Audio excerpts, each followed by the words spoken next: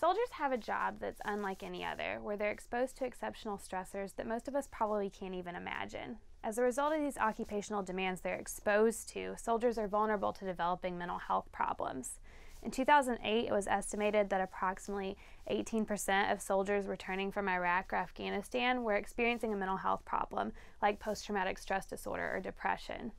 But the even bigger problem is that a lot of these soldiers who are experiencing a mental health problem aren't getting the treatment that they need to get better. In 2006, a study of soldiers returning from Iraq found that of those who screened positive for a mental health problem, 86% acknowledged that they did think they had a problem, but only 40% were even interested in seeking help. And then further, only 15% had actually sought help from a mental health professional within that past year. So researchers are asking, why aren't soldiers going to get treatment?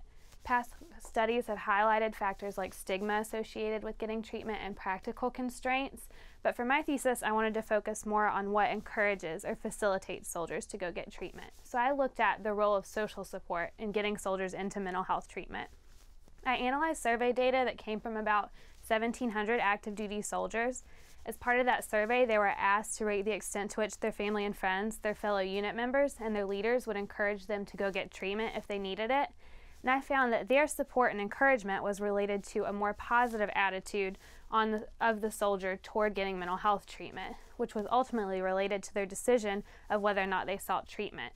I found this relationship was strongest when I was looking at support coming from family and friends, probably because those are the ones closest to the soldier.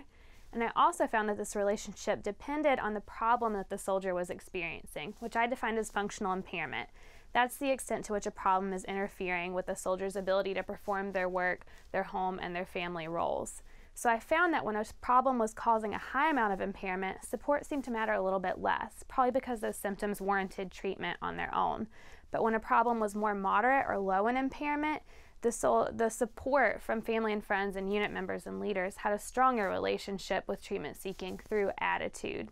So overall, these results highlight that family and friends, unit members, and leaders are all valuable resources for soldiers in encouraging them to get treatment, especially if a problem is more moderate and the soldier may not be as sure if they need treatment.